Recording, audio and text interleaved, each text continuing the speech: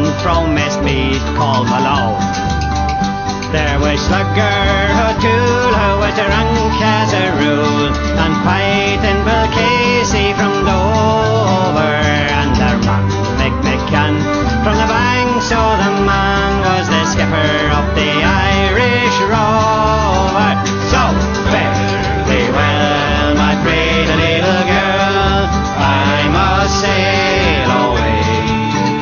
So fare thee well, my pretty little girl, I must sail away.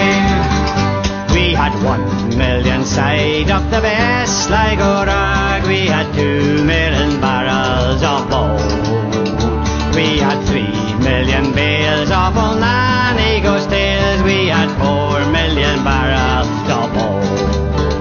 We had 5 million hogs and 6 million dogs and 7 million barrels of porter.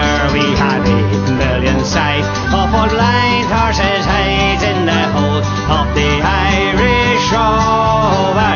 So fare thee well, my pretty little girl, I must sail away.